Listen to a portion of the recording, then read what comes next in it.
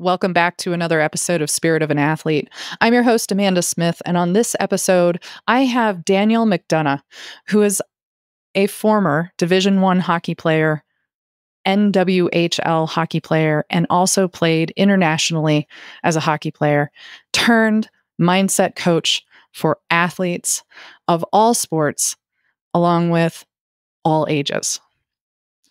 On this episode, we dive into her history from when she started playing hockey all the way through to the end of her career, and now what she does to help athletes with their mindset.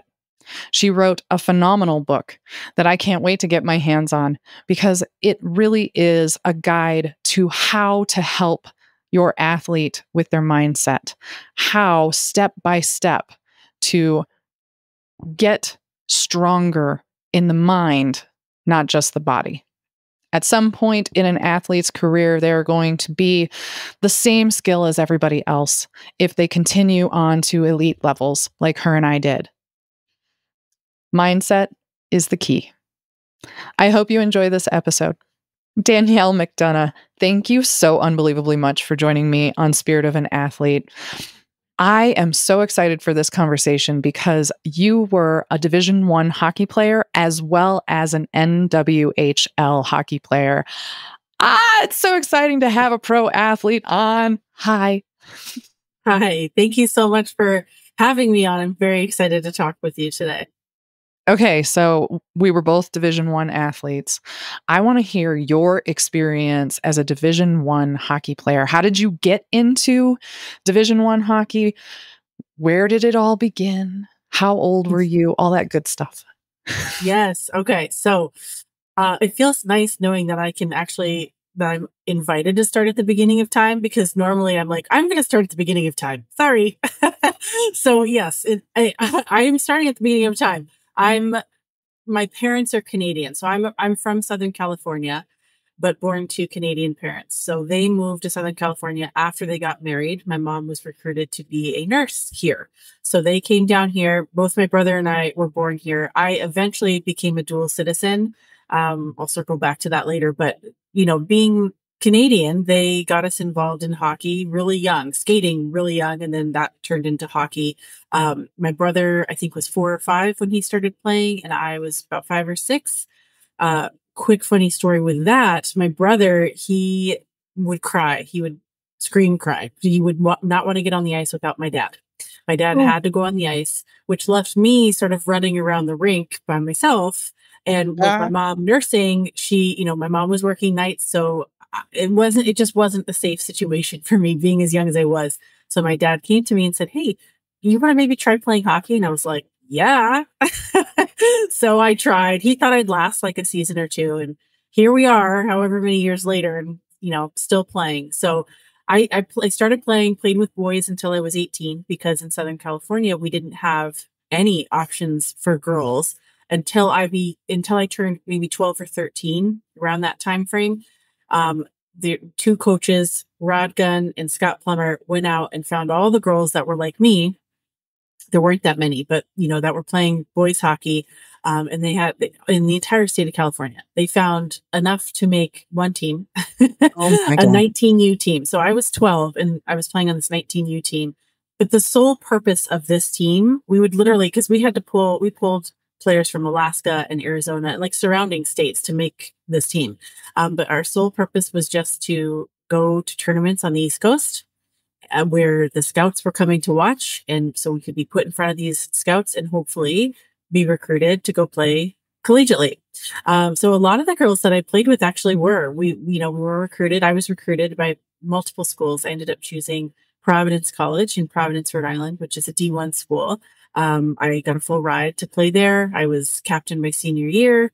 It was an incredible experience. After I graduated, that's when I moved up to Oakville, Ontario, Canada, and played in the NWHL, the National Women's Hockey League, for 2 years, which has now become the PWHL. But I was there for 2 years. That's when I became a Canadian citizen. Got my citizenship because my parents are Canadian. And then from there, I moved over to Lugano, Switzerland, and I played professionally in Europe for 2 years as well, before finally retiring thinking I actually committed to play a third year in Switzerland. But that summer when I was home, I was thinking to myself, I really should move on with my life, start the next phase, the next chapter, right? And so Mm. I told them I needed to move on, and I officially retired from professional play, went into beer league, met my husband, and I also went back to school. I got my master's degree in sport and exercise psychology. And I've essentially been working with athletes now on the mental side of performance since about 2010, which is, a come full circle moment for me because all of the things, as I'm sure you've experienced too, all the things you experience as an elite athlete, youth athlete, high school athlete, collegiate, professional, all of those invisible barriers that can't be solved by going outside and doing more sprints or whatever it is. The stuff that's going on upstairs that took me forever to even realize what was happening, let alone how to fix it. I now get to be able to help athletes identify those things really quickly and provide tangible tools for them to use to move past that and excel in no matter what the situation is. So it's really special for me. I absolutely love what I do. And it's just kind of amazing that, hockey led me here. Like I wouldn't be doing what I'm doing without hockey. So yeah. Mm. Yeah, we have a lot of parallels. Okay, so Yes. let's go back to 12-year-old you playing with a Mhm. bunch of women, essentially. Yes. Were Yes. you the baby on the team? Yes. I believe I was the youngest at the time. Mhm. Yeah, at 12. So at 12U softball, I was playing with 18U softball Yeah. players. And I like from a psychosocial perspective, I was in the wrong place. They were talking about boyfriends and sex Yeah. and things like that. And it was unbelievably inappropriate for me at 12 Yeah. years old, where I'd had boyfriends to this point, but we'd kissed. Like, Yeah. that little kiss, that peck kind Yeah. of kiss. So it was very strange for me as an athlete playing with women. And Yeah. I was physically, I was this tall. Physically, I was capable of playing at that level. Was that the same for you? Yes. Very much so. I was, yeah, probably, I don't know if I was quite my full height, but I was pretty close. And so physically speaking, like I looked like I belonged and I was very capable. I mean, I don't want to toot my own horn, but I was very good hockey player. You And made so it I Division One fit and right. pro. I, Okay. well, and I think, if I wasn't good enough, I wouldn't have been playing on the team, So yeah, I mean, so from that perspective, yes. And then same thing in the locker room. I remember not wanting to go in the locker room Yep. because they talked about weird stuff in there and it made me feel really uncomfortable. Yep. I'll never forget, like, and this might be kind of raunchy. So if you have kids listening, maybe don't listen to this part. But I remember I left the locker room. I was fully dressed and all my equipment. And I left the locker room, I don't know, to go fill up my water bottle or something. And I came back inside and they were all howling about something. And then I walked in and it just sort of like stopped and somebody yelled across the room.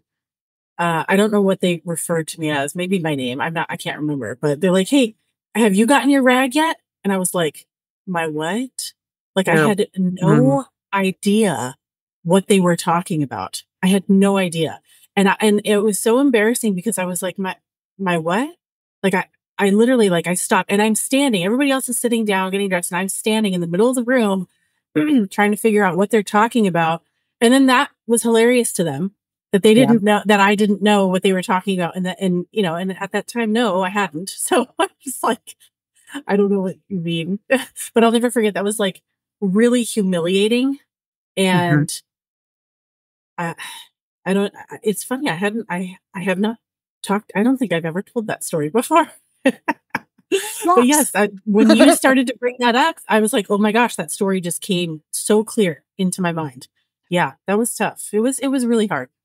I could imagine. I could really Yeah. imagine. Here's what's going through my head.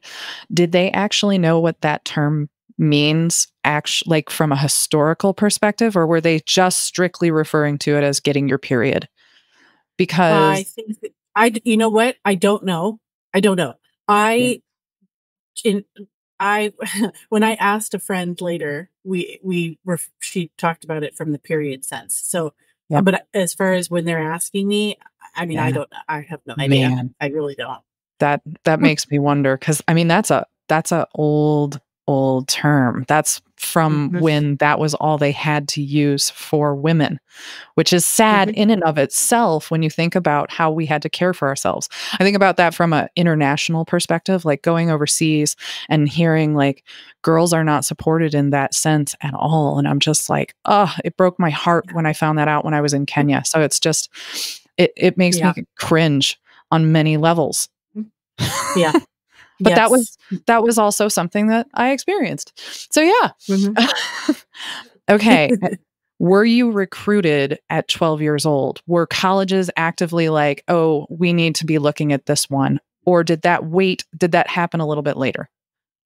So back then, it was later. It wasn't like it is now. Where Mhm. I mean, now things are so different now with the internet and social media and Yeah. just access to videos all the time. So back then, it was really like you got recruited at tournaments Yep. because that's the only place that they saw you, unless you sent them VHS tapes in the mail, Yes, which I I did. did. Yeah, but but I didn't start doing that. I mean, to be honest with you, being recruited to play college hockey didn't even enter my sphere of anything until I was probably 12 or 13 to begin with. So that whole I had no idea. It was I think that the timing adds. It was when they had the Nagano Olympics and USA won the gold medal. That's really when I was like, whoa, Yep. this is cool. And that's when scholarship opportunities started to kind of, Or become present and that sort of thing. So I, okay. I no, I was not, I did not talk to schools until I was allowed to talk to schools, which was summer going into my junior year of high school. Mhm. And it was like, there's that specific day. And back then they called the coach. Yep. They didn't Not the even player. they called the coach and they asked, I don't know if it's permission or whatever, but they called and talked to my coach first. And I remember I'll never forget, I walked into his office and he was like, and I didn't even know the day was the day. I had no idea. Like, it's so different now. There's so Oh, much yeah. stress and pressure for these kids now. But I remember Right? he's like, hey, why don't you and your dad come in before practice? And, I'll share some stuff with you. I was like, all right, cool. I walk in and he pulls out this piece of paper. He's like, well, here's all the colleges that have called about you so far. And it was like this full list. And I was like, what? Like it was so I still have that list somewhere. I should find it, but it was so special and so powerful. Um I and just because I wasn't expecting it, like the whole thing was just so innocent and organic and I don't know, I feel like it's very different now. It's not that it's not any less special. It still is, but it's just different. They talk to you earlier and in and out and that sort of thing, whereas this was like truly like this is the day. Let's see what happens. Yeah. I know in softball there's a day where they can start talking to players. And they do. Hmm. They reach directly out to players now and the pressure is completely different. I knew at a young age I wanted to play at the highest level I could play at. It didn't matter what degree I was going to get. I knew for a very long time I wanted to be an astronaut. Like from 4 years old on, I was going to be an astronaut and I was going to do it whatever way it took to get there. And I picked a school that had flight so that I would be guaranteed I'm going to be a test pilot as well as an engineer. And and lo and behold, I didn't end up going to that school because I blew my knee out my senior year, right before early signing. Oh, that's so annoying. And at that time it was, you're creating a VHS to send off as your skills tape to all of these coaches. They're reaching back out to you. It's not like it is now where they've got, 72 different camps and showcase tournaments and all of that to go to. It's Hmm. completely changed. Yeah. Did you know what degree you wanted to get in undergrad going into D1? No. So I went in undeclared, no idea and I feel like it's so unrealistic to expect an 18-year-old to know what they want to do. I mean, some people are like you and they know, Oh, I knew. from the time they're little. But I feel like for the majority of people, like I don't know. Like, I have no idea. Like, give me something that I can maintain the GPA so I can play. Yep. That was my thought process. So I went in undeclared. I think I went to social science, which is like, as I think social science and management were the two like sports majors. I ended Yeah. up switching to sociology because I really liked, as I started taking classes, I really liked sociology. I was drawn to it. And I liked the professors and, the classes and that sort of thing. So I switched to sociology with a business studies minor, um, knowing full well that I was going to have to go back to school for a Mm, master's degree. Like, I just knew that. I didn't know for what. I didn't know what I was going to do with my life besides play hockey, but I knew I'd probably have to go back to school. So I was like, well, I'm gonna have to go back to school. So why don't I pick something, number one, that I like, and number two, that's really sort of opens doors to everything. It's not so strict like a science thing. So then yeah, if I like wanted to, engineering. That's one. right, That, exactly. that's exactly Exactly. what it is. So yeah, yeah, yeah, yeah. I like that. Okay, so you already had this mindset. I'm going back for a master's degree, and then hmm you got recruited to play pro. Yeah, well, it's funny because I think that I kind of, I was gonna say I recruited them, but I Ooh, had that's how it should be. a teammate. I had a teammate who graduated the year before me. She went up and was playing for this team, and I kept in touch with her.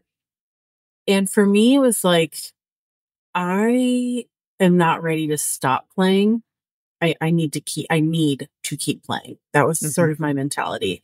I remember my senior year, I sort of put some feelers out because, again, like, I had no idea what I wanted to do with my life. So one of my other teammates who graduated that same year before, she took an assistant coaching job at a school, RPI, I think.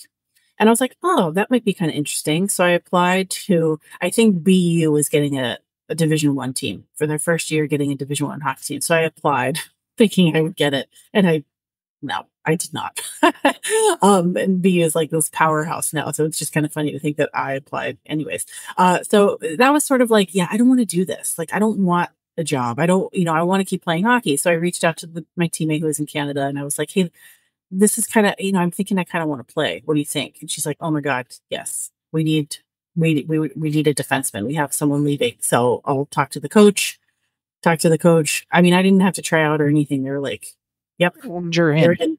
See you in the fall. Like, okay, great. So that's Sweet. kind of how, and it was a similar situation for Switzerland too, actually. Mm. Um, I You ended up recruited. going with a teammate. Yeah, we asked. There was a girl already playing there who we actually played against. She went to UNH, and she was like, "Yeah, we need a forward. We need a defenseman. Come on, let's go." I'm like, sweet. So just kind of all worked out. Right? I love how it organically happened that way because some like for me when it came to NPF, they were recruiting me and they were specifically recruiting me to back to my hometown and I'd already moved to Colorado at this point. So I was back to Illinois and I was like, do I want to go to Rockford again? Like I don't know that I want to move back. And it would be only for the summer. It's just a very short season. It's 3 months long and you're in and out and then what am I going to do the rest of my time? Yeah. Is NWHL the same where it's only a couple of months at a time? No, so the hockey seasons, hockey and basketball, they're two of the most, Really they're the long. longest seasons. Yeah. So they typically start September-ish, August. Youth hockey, they start practicing in August, but in college, our preseason was September. I think our first games, official games, were the beginning of October. And then if you're making playoffs, you're going to the end of March. So, and it was very similar for the NWHL too. They kind of followed that same guideline, same season length. So I was there for a while, and then I'd come home for the summertime. So Or I'd that get, 5-month break? yeah, I feel like it wasn't even, maybe it was 5 months. It seemed like it was so short, but Oh, yeah. that's So I'd short. come I home. mean, it's a Yeah, blink, right? yeah. Oh, okay. Did you work in between? Did you work when you came home or did you just do more hockey?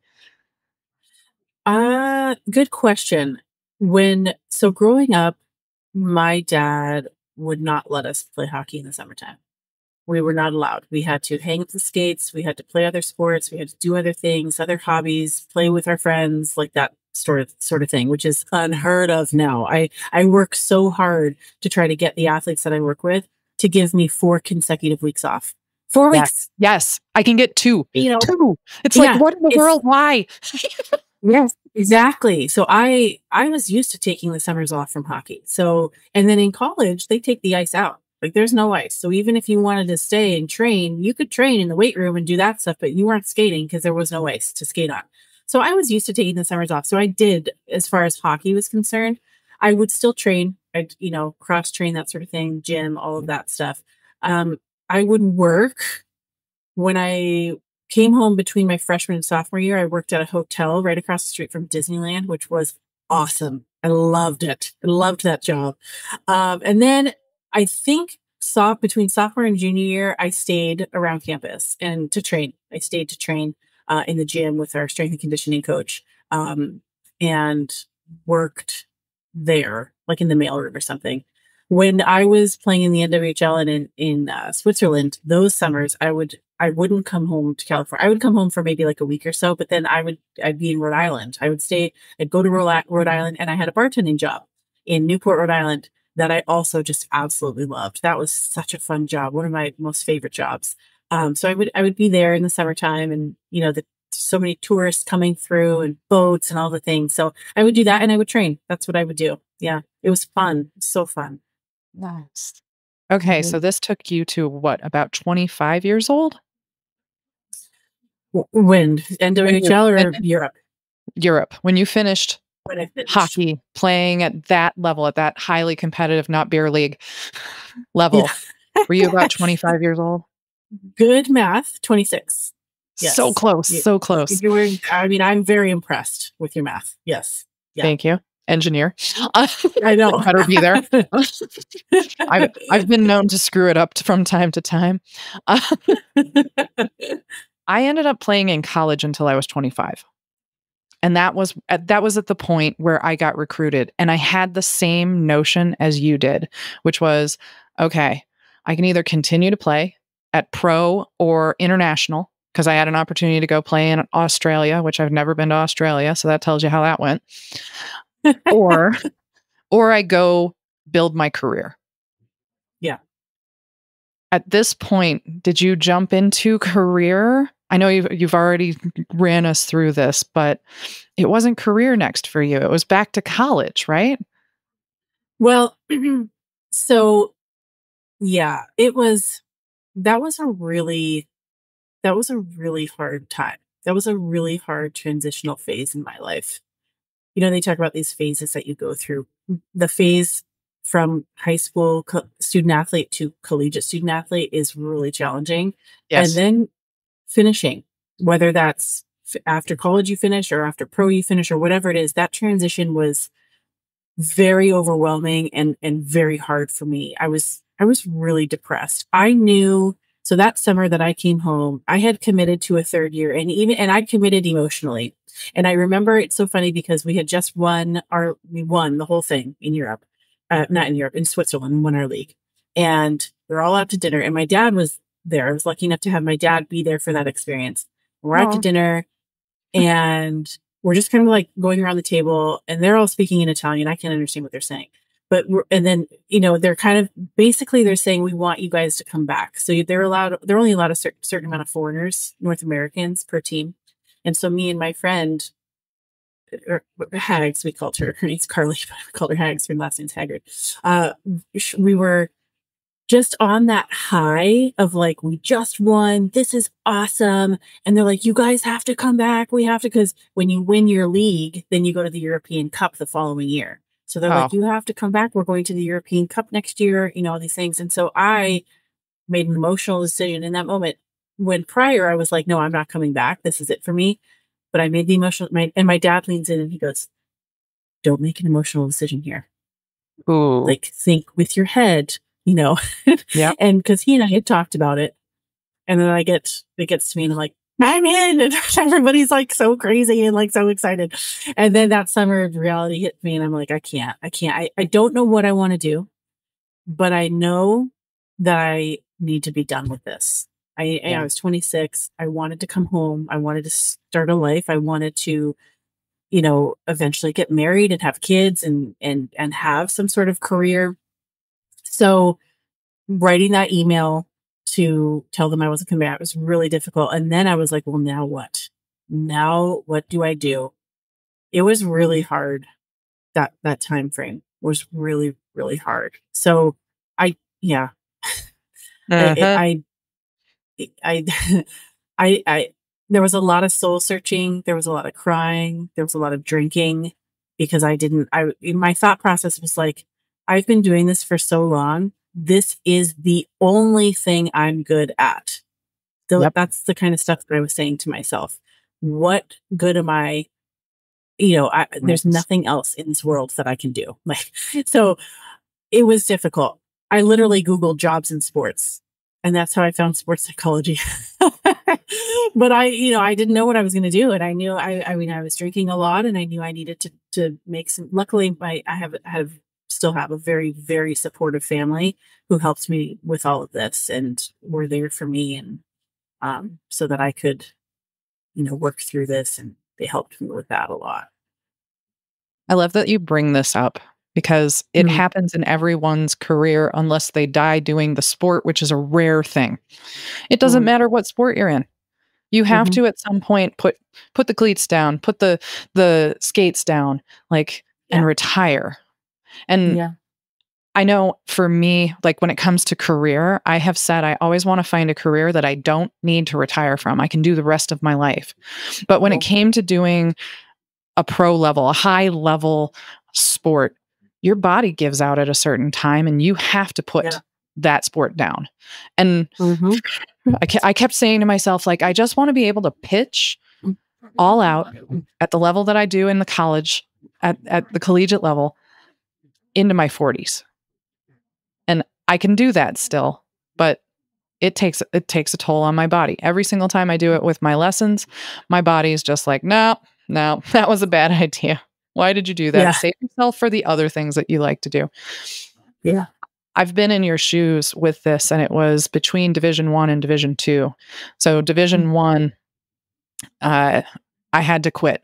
And it was the first time I'd ever quit a sport. And I was contemplating what the next move was. And just like you, I was saying, this is the only thing I know. This is my identity. This is who I am. This is my soul. And I can't imagine doing anything else. So I took a year off to gather my brain, to put myself back together psychologically, because I was in a deep, dark, ugly depression. And then I went on to play Division Two to continue that sport until 25, where they cut you off. In Division Two, that you are not allowed to play beyond 25 years old. So we had to, that's a rule. It was a rule when I was playing back in 2004, 5, 6. But I think it's still a rule that we had to strategize how to fit it in before I turned 25. And I didn't graduate college until I was 26. So I spent I was like Van Wilder, better part of a decade in college. But it was how I filled that cup. It was how I got my sport. And then, of course, I had that opportunity to go on to play pro and international. And Artemis came around, and I was like, NASA. Yes, I'm going to go work for NASA. Fulfill your dream. I mean, because that really was, right? Since 4 years old. Yeah. That was the other dream. And I didn't know what that was going to transpire to look like. And it's the same for you. You had zero, you Googled. I did. Jobs in sports. Yep. It's a true story. Yeah. Yeah. I bet the number one search result was coach. Yeah. And I knew I didn't want to do that. I mean, I saw, my coach in college, he wasn't with his family very much, and his kids were little, and he didn't see them all the time. And I knew I didn't want that for myself. Yeah. So I knew I didn't want to do that. And I also knew I didn't want to be a trainer. And I don't remember why, but I just knew I just didn't want to be a trainer. They pretty much have the same schedule as the coach. Well, yeah, maybe that's what it is. Yeah. And you're dealing with stinky feet and stuff. I just didn't want to do that. Stinky bodies, period. Not just feet. Yeah. But lots of taping of feet. Right. for sports psychology, I mean, I was drawn to it instantly. As soon as I read, like, you know how Google gives you like a little definition, I was like, oh my gosh, yes, this is for me. Hmm. Okay, so where did that take you? And bring us to present day. Yeah. So I went back to school here in Orange County, California, got my master's degree. I actually started, so when I first moved home, I mean, I had to get a job. So I started working at this facility called Athletic Republic, which is a super cool place. I think they're franchises all across the country, but they had a skating treadmill. So it's like a running treadmill, but you skate on it, which is, I know, it's it's really cool. So you could increase the elevation, the speed, and you have your skates on and you're skating. You're harnessed in because it's hard and you often fall and you need to be caught. So I started working there. I was a skating instructor there while I was going back to school. And while I was learning what I was learning, I started to apply the things that I was learning with the athletes that I was coaching for free, just, as I'm instructing them, that sort of thing. So I did start working with athletes on the mental side of performance in 2010, which is when I was going to school. I did officially graduate in 2012. And that's when I opened up my own business, which my master's program did not teach me how to do. Nope. So that was a whole thing. Not even business. I feel like I'm still learning how to be a business owner. I didn't really start to take that super seriously until COVID hit. So, I'm a firm believer in learning all throughout life anyways. So, but yeah, so I mean, I've been doing this since 2010. And it's really special because I see myself in all the athletes that I work with. And I tell this to my athletes all the time. I'm like, listen, there is not a single thing that you're going to say to me that I have not experienced. You will not shock me. I promise. Yep. I've done it all. I have experienced it all the ups and downs, all the hardships, the injuries, everything, right? I have been where you've been. I've been where you are. I've been where you want to go or where you're headed. It's, so, when I see them have these aha moments, it's really special because some of those things I never got to experience that when I was playing. Like it held me back my entire career. And it wasn't until I went through a master's program where I was like, that would have been helpful. So it's special. Yeah. Yeah, I understand that one wholeheartedly. Every time I address my business for softball was the white zone. I was literally trying to teach kids how to get into a flow state and to be able to use that flow state as an athlete and then translate that to the rest of your life. And in a previous episode, I was saying the exact same thing to one of my guests, that it was easy for me to just walk right into medical intuitive work because it's flow state. It's exactly what flow state is as an athlete. Yep. Okay. You wrote a book. I did. Tell us about your book. I want to know more about your book. I can't wait to get my hands on your book.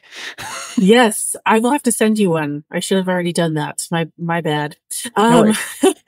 Just met. But yeah, so I feel like when I started going through my master's program and just like the life that I've lived, I feel like I've always wanted to write a book. It's always been in me. And honestly, I still feel like there's another book in me, but more of like an autobiography that I would love to write at some point. The one that I ended up writing is like the holy grail for athletes is kind of what I like. Like if I had it in college or in high school, oh my gosh, that thing would have been dog-eared, pages would have been folded over. Like it would have been used so much. So I wrote it to be like a step-by-step guide for athletes, self-paced, step-by-step guide to really help them propel themselves to that next level. But here's the sneaky thing, like it will also help them with life too. So that's my whole jam, is using sport as the vehicle to help teach them the things that ultimately, yes, they'll level up in their sport for sure. It's going to help them with that. But ultimately, their life skills that they'll be able to use forever in whatever situation comes up. And I decided to it just hit me one day. Now's the time to write your book. And my son was 2 and my daughter was 6 months old. So Yeah. yeah, I don't know. The universe is like, yeah, this is fun. Let's do this. So I was waking up at 4:30 in the morning to write the book. And I got it done in a little over a year, start to finish, including the publishing process. But it was a hectic time, but also an exhilarating time too, because I knew that I'm like, oh my gosh, this is going to help so many people. You like a challenge. I can tell. I do. I do.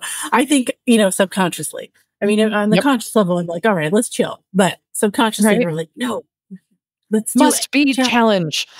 Yes. So Shawnee Harley was an Olympic basketball coach for Canada. She's been on the show. I think she's like episode, I want to say 8 or 9. Anyways, she said that at that level, the mental game is where everybody is putting their focus because everybody has the same set of skills. That's not likely true with high school and under athletes. Is that who you work with now? It is. And it's funny because I do say the same thing, but I shifted a little bit. I say at some point, everybody's skill level is the same.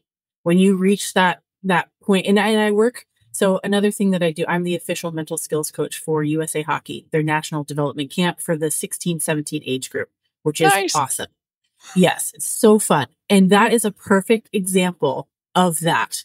Yeah. You go to this camp, everyone's good. These are the best of the best in all of the United States at that age level. So what's going to separate one from the other? It's what goes on up here. Yes. So how do they prepare?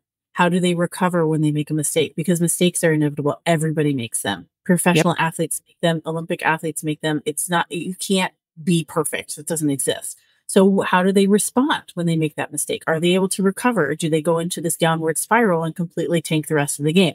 How do they, how do they act afterwards? How do they use this game as an opportunity for growth to prepare them for the next one or the next season or whatever? So at some point you hit that space where everyone's skill level is the same. And what's going to separate you from everybody else is your mental game. So the thing about this is I always tell parents too, don't wait for there to become a problem. Like, don't wait for a problem to start. Let's get aggressive with this. Let's go on the offensive and give them the skills that they need so that they're ready when things eventually come up, because they will. They're 7 years old and they're the best on their team. They're the fastest. They're scoring all the goals. Well, that's temporary. Yes. Because at some point, other kids are going to catch up. And now this 7-year-old who was a phenom is now 9 and they're not as good. Maybe they're on the last line and they don't know how to handle this. They do not have the coping strategies to be able to work through this form of adversity that's, arriving now in their life. And so that's kind of, yes. So to answer your question, I work with younger athletes. I would say my jam, I love 12 to 19. Nice. Because there's a lot happening. There's, all the things happening. Prepping for college, figuring out what they want to do when they grow up. All of those things are starting to happen at those ages. Puberty. Yes, exactly. Yep. Yes. So it's fun. I like to be able to be a part of their life in that, to help them with those things too. I love that you said go on the offensive for learning the mindset skills as a defensive player in hockey. Just pointing that out. That's so funny because that was a weakness in my game, I wasn't offensive enough. So that's a touchy subject. So now you coach it. I get it. Yeah. But it's true. I always say too, I wish that kids started to learn these things in preschool. I teach my kids because they're 5 and 3. As soon as they understood what it meant to take a big sniff of a flower and then blow out birthday candles, I was teaching them diaphragmatic breathing. Why? Because it's a coping skill. You say to a child, hey, you need to relax. Well, what does that mean? How do I do that? What is that? Yeah, exactly. They don't know, so teaching them as early as possible is just going to set them up for success in the future. I love that. I absolutely love that. One of the guests, Sarah Sertle, I just interviewed her. She was talking about how her warm up involves breathing. And I was like, Mm-hmm. oh my gosh, more coaches need to do that. And she said to activate your core, you're just going to blow out really quickly. And I said, do you make it, can we make it audible? Ha! As soon as you do that, everything activates. And I was just like, that's freaking brilliant. So I love that you're teaching diaphragmatic breathing to your littlest all the way up to the oldest that you coach. Thank you. Thank you. Yeah. More coaches need to teach this. Well, it's because it is kind of funny when I tell them, okay, I want you to practice your breathing. And I'm like, I know that sounds funny. Right? Because we do that automatically, coach. Right? Exactly. But it's different. It's new. And it's so, honestly, like it's one of the first things I teach them because it has an immediate impact. And so I'll teach them this and they'll go out. I just had worked with a diver right before this, and he's brand new to my program, maybe 2 weeks in. He had a meet over the weekend and he was like, I used the breathing with the focal points and the progressive muscle relaxation while I was in the jacuzzi waiting to go. And then I did the breathing before it. And he's 11, 12. And he's like, I was so calm. I was focused. I was, and I said, and how was your dive? And he was like, oh my gosh, it was so good. It's, it's great. Right. Like, yeah. That's those moments where we feel like, yes, you understood, you applied it, and I feel accomplished now. Yeah. Well, and also I'm like, I wish I had that when I was 12. Yes. Oh my gosh. Yes. I had coaches. I was definitely, so this was a term that was used on me a lot. I was a head case, is what they would say. Yeah. Mm-hmm. And mentally, I held myself back. Every coach that I had recognized it, but absolutely none of them, until the very end of my career, knew how to help me. And for me, what it was finding routine. Routine in my practice, routine in my warm-up before a game, just finding routine to calm my damn mind down. Right. Well, that routine gives you structure, and that structure makes you feel like you're in control. And then when you feel like you're in control, you have the power. And I hear that so many times from athletes who will say, I'll ask, well, did you ask your coach for feedback? Or the parents will say to me, yeah, every coach that we have, same thing. It's their mindset. It's their confidence. It's their mental, whatever. But yet they don't go beyond that. You know, they point it out. Yes. Yeah. They're taking on the output, but they don't know what to do for the input. That's what it boils down to every single time. Right. They're like, oh, I see it. That's great. Now what? Yeah. And now I feel like nowadays, and we are blessed that more people are recognizing that the mental health state of athletes and humans across the board, across the world, we need more support. We need more tools. We need more skills. So thank you for being that person, Danielle. I'm trying. I'm on a mission to change sport culture and to help as many people as I can, but I am only one person. So it's really important to continue the conversation, to talk about it, to keep talking about it. And I think with all the Olympic athletes and professional athletes that are bringing this to light and saying, yeah, I use a sports psychologist, I have a mindset coach, I think that's so important. And so, and also like Simone Biles pulling herself out of the Olympics because her mind wasn't right. I know it made a lot of people angry, which I guess, at the time I was like, really? Like, come on, people. But I guess I'm not surprised.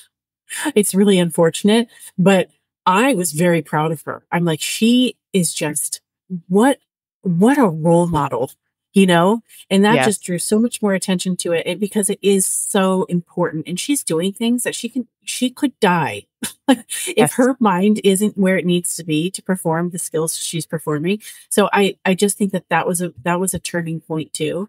But the statistics that we're facing right now are horrifying. They're scary. Very scary. It's something needs to be done. Yes, across the board. I feel like I have had a lot of mindset mental health coaches on this podcast. And I'm going to continue to do that because it's something that continually shows up as what athletes really need.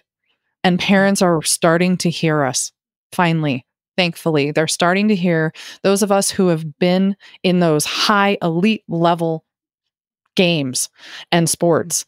They're hearing us, finally. And they're getting their kids help. And I just thank you. Thank you for being one of those people. Continue that work, please. And I cannot wait to get my hands on your book because I'm going to probably dog ear it and be like, all right, this is what I need to teach the adults. This is what I need to teach the kids. Yes, absolutely. Danielle, where can people find you? So I'm on Instagram. It's probably my main platform that I'm on. And it's Danielle __McDonough, 2 underscores. Super annoying, but it's what it is. Did somebody else have your name? There's shockingly a lot of Danielle McDonoughs out there. I was very surprised. Not a lot of Danielle Bourgettes, which is my maiden name. Yes, but Danielle McDonough there's actually another author named Danielle McDonough. Very different book. Don't buy well, yes, obviously, if you want those books, buy those books. But it's a very different book. It's not my book. But yeah, yes, it's not mindset. So on Instagram, I honestly, I love getting emails. So if you want to email me, that's great. Danielle at ocppt.com. My website is ocppt.com. Yeah, those are the main places that I hang out. Excellent. I will put all of that in the show notes so you guys can link up to it. Get a hold of Danielle if you're looking for a mindset coach. You work with all athletes. It's not just obviously hockey players. You mentioned a diver. Yeah, you work with all of the kiddos. I do. All the mindset stuff is the same. The sport may change, the rules of the game change, but all the things that, we as athletes experience, it's all very similar, which is also very powerful for athletes to understand that they're not alone in this, because I think we put up a really good front of that. So to know you're not the only one experiencing this. Your child, if you're a parent listening, is not the only one experiencing this. There's pretty much 99.9% of athletes they just are pretty good at hiding it. So they're not alone in that. I also work with families. I just started a family membership program, which is, I'm really excited about this because I'm always trying to find ways to help more people, to change the sport culture and to help these people who see my vision and fall in line with my philosophy and that sort of thing. So I started a family membership, which is for the athletes and the parents, which is really cool. I'm excited about that. Just started it. So be sure to check that out as well. I love that you're doing that, because if the parents weren't athletes and they have athletic kids, it helps them get up to speed on what their athlete is experiencing. But then if they were athletes as parents and they're raising athletes, they probably didn't have this kind of training, and getting everybody on the same page. Yeah, that's huge. I know that one. It's a big deal because, and everybody's different. So if you weren't an athlete, this can be a very overwhelming world, right? Very overwhelming culture. So there's that part of it. But then, to your point as well, like even if you were an athlete, things are so different now. The way that athletes, the pressures that they're experiencing and the things that they're dealing with, social media for one, it's all very different. And they're just a different person than you. So the way that, you responded to something is probably going to be different than the way that they responded to something. So it's helpful from that perspective too, to just kind of learn more about them as a human and an individual. And siblings can even be different as well. Usually are. Oh, yeah. So it's just, we address all of that stuff. Beautiful. Love it. Danielle, thank you again for being on Spirit of an Athlete with me. I really appreciated this. This was great. Yeah. Thank you so much for having me. It was so fun. Thanks for listening to Spirit of an Athlete podcast. If you're struggling with your own gut issues and want more direction, you can get an initial body scan from Amanda at bodywhisperhealing.com. In 20 minutes, you can find out what's wrong, get clarity, map the path forward, and get on track to get back in your game. If this episode hits the spot, please let us know by rating, reviewing, and sharing it with a friend Subscribe now to hear more inspiring stories from other female college athletes who overcame their health issues. Want more, Amanda? Get inspired by finding more at bodywhisperhealing.com.